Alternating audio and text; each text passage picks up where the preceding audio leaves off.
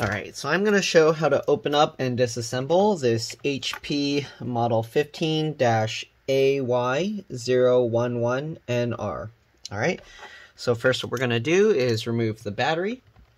So the battery has these two tabs. You just want to slide them out, or actually towards the center. So normally it would be out to the lock position. You'll slide them towards the center. This battery will come out, and then you can pull that out like that. I believe there's some screws hidden under these rubber pieces, so let me peel it up and just make sure. Okay, I'm correct. There's a rubber piece or a screw hidden under there. And then let's peel this one up. And yep, there's a screw hidden under there as well. Alright, so let's remove all the screws from the bottom. So there's one here. You want to keep them in order because they can be different size, shapes, and lengths. And if you mix them up, you can actually damage the computer. The way I keep track of them is I just put them in the layout that I remove them, and that way I can figure out how to put them back. Alright, just like this. Okay.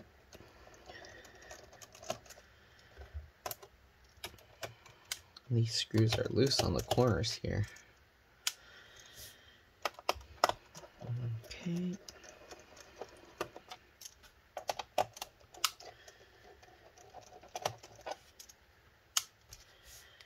Alright, 4 here, 2 here, 3 here, and then 3 at the bottom. These screws are kind of tough, so I have to... I don't know why they're so difficult to remove. Okay.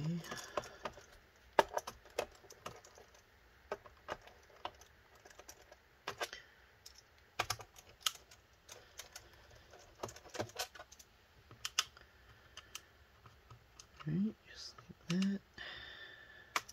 And then the bottom 3 here.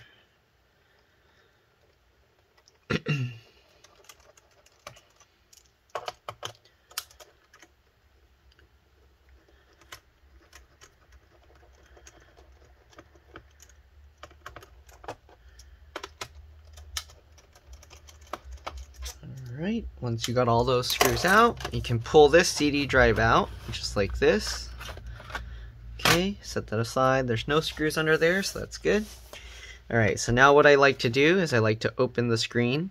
Usually after removing the battery, it's a good idea to press and hold the power button for about 10 to 15 seconds just to drain any power from the main board. Alright, this will prevent damage if you were to work on other components, especially the screen or LCD LVDS cable. Alright, anyways, once you do that, there's a gap here as you can see. What I like to do is I get my fingernails in that gap. You can use pry tools if you want, but once I do that, I push on the back with my thumbs and the cover or the clips pop out just like that, okay? Very easy, just like this. Alright, normally I wouldn't have it upside down like this, but I'm trying to kind of show what's going on. Alright. Then you just pull this off. Okay, so it looks like the motherboard and everything stays on the top palm rest. So we're going to lift it up from this side while we have the computer closed. You kind of have to wiggle the cover around. Alright, these clips can be a little bit tricky. What you want to do is pull this piece out that way as you kind of pull it up. Alright, just like that. Then we just continue going around. And there we go. When you lift it up, it actually pops out just like that. So there we got the bottom cover off. Alright, the customer's computer isn't turning on, and I think I see why. This stick of RAM is not sitting down all the way. So what you do to pop out the RAM, you pull these two tabs to the side. The stick of RAM will come out like this. This is 8 gigs PC4 2133P.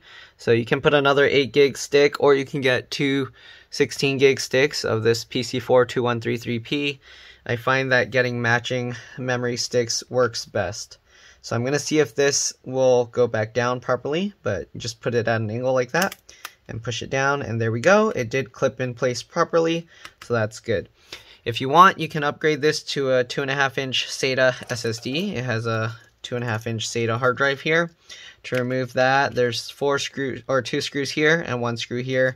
I don't know why there isn't a screw there. Does it line up with this? Okay, I see. So this screw actually goes into that. Okay, so if you wanted to remove the hard drive, you would just remove those 4 screws. I guess I can show this, so let me remove the 4 screws. I don't want to remove too much because I think that already fixed the problem because the stick of RAM was popping out. Alright. Okay, so remove those 3 screws. Once you remove the 3 screws, you can lift this up slightly, just like this. Alright, it looks like the whole connector comes up as well, but you want to be careful. I guess you can also release this. You can just flip the tab up and then you can pull this back. Okay, you can disconnect it from either end, here or here. And there we go. So this connector would have to transfer over to the new hard drive or the SSD, just like this.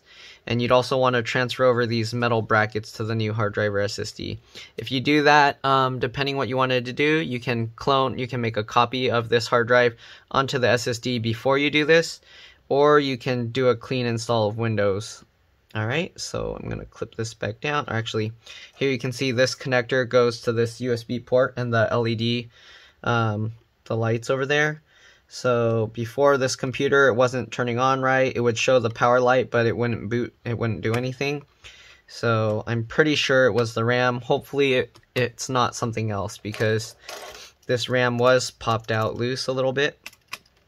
But if it's still not going to work after that, either the RAM got damaged or it's a motherboard issue, and I hope that's not the case. Alright, here's the optical drive. You can see it's replaceable as well. There's 1 screw holding it down. This is the keyboard connector. You got these connectors for the trackpad and the trackpad buttons. So the trackpad connects to the trackpad buttons here, and then this connects to the main board here to connect the whole thing. Then you got the speaker connector here. You just grab the wings and then you can just wiggle the connector like this if you want to remove it. Okay, so can't really see because I'm trying to record it, but just grab it like that and you keep wiggling it. Eventually it pops out just like that. Alright, got the CMOS battery. If you want to remove that, just use a screwdriver, push it in, and then you can pop it up. I don't want to remove it because then the BIOS will get reset, and I don't want to reset that. The optical drive, if you don't really use it, you can actually replace it with a adapter. So they have like hard drive adapters for these, where it basically replaces the optical drive with a hard drive slot. But you will want to transfer over this bracket here. Right? The CPU or the processor is soldered to the board. The heatsink is right here. The fan, you can remove it without taking everything else out, it looks like. You got this connector here, looks like for the power button that's underneath. Right? Yep. The power button is underneath the hinge here. You got the LCD or LVDS connector here, and you got the charge port or DC jack connector here that runs along. If you want to remove the power button or the charge port, you do have to take the hinge out. There's just the screws underneath, and then you can kind of rotate the hinges up. They are really difficult to move, but yeah. Then what else? The wireless card. If you want to see how to remove the wireless card, I have videos on a lot of other laptops doing that. But that's pretty much all there is to this. I'm going to put it back together. Hopefully this video helped you guys. If it did, please like and subscribe. Help others find my videos. We're going to be putting it back now. Just snap all of this down in place. Alright, make sure you clip back down the CD drive as well. Make sure you clip this down as well. Okay. Alright, just like that. Put the CD drive back in. Alright, and now we're just going to put all the screws back. Just like this. Make sure to put the rubber pieces back as well. If you want, you can add new adhesive because it does get a little less sticky once you take them out. So there's a chance that those might get lost or fall off. Just keep that in mind. Alright. And these are customer computers, so I won't be able to go back to it, but if there's something, if you have a question, maybe I can help figure it out, but hopefully it's not something related to, or that's already mentioned in the video. If you didn't watch this far, then you're probably going to ask the question anyways, so. Well, but, yeah. Alright, get all those screws in. Get the rubber piece back in as well. You can put the battery back in. Alright, I'm pretty sure that solved the issue, but yeah. Alright, so if you have the same or similar issue, it could be that. Check for that. This happens on a lot of different computers. Usually the RAM stick doesn't come out like that, so I don't know how it popped out. It must not have been installed properly, or they must have thrown the computer. So hopefully the hard drive isn't damaged, because if it was thrown that hard that the RAM popped out, then the hard drive is likely going to be bad. But we will find out once we get all these screws back in and powered on.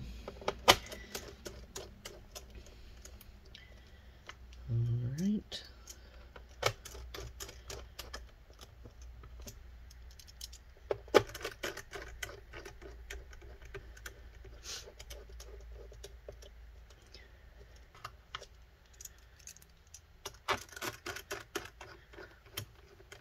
Alright, so that's all there is to this. Again, please like and subscribe. If this video helped you, please share it with other people.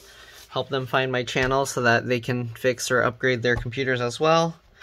Make sure all these things are clipped in. Alright, let's power it up. Let's see here, the power light. I might have to plug it in since I removed the batteries and stuff earlier. Let's plug this back in. Here's powering on. Oh, yep, the screen is coming on, so that's good. Boot device select failed, so I might be right. The hard drive might be screwed up. We're gonna try and see. Let's see what's gonna happen. Okay, maybe it's working now, I hope. Yep, there we go. Alright, so that's all there is to it. Hopefully this video helped again, and I'll see you in the next one. Bye.